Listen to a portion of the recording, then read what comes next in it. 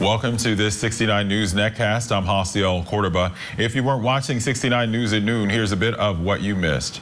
Jury selection for Mark Houck's trial started in Philadelphia today. The Bucks County man is accused of violating the Freedom of Access to Clinic Entrances Act after he allegedly shoved a Planned Parenthood volunteer outside of a clinic in 2021. The Justice Department argues the volunteer escort is protected under the FACE Act.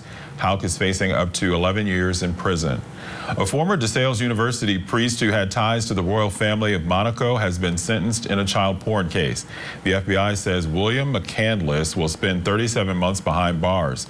He'll also have 15 years of supervised release. Court documents show McCandless pleaded guilty last year to attempting to access with intent to view child pornography.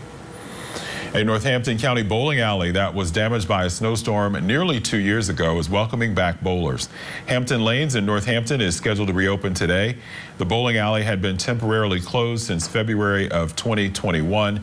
Heavy snow caused its roof to collapse and caused other structural damage. We'll see partly sunny skies this afternoon before clouds and a winter mix arrives overnight, but it's expected to change over to rain late Wednesday. For more local news, watch 69 News or get updates at WFMZ.com. With the 69 News Netcast, I'm Haciel Cordoba.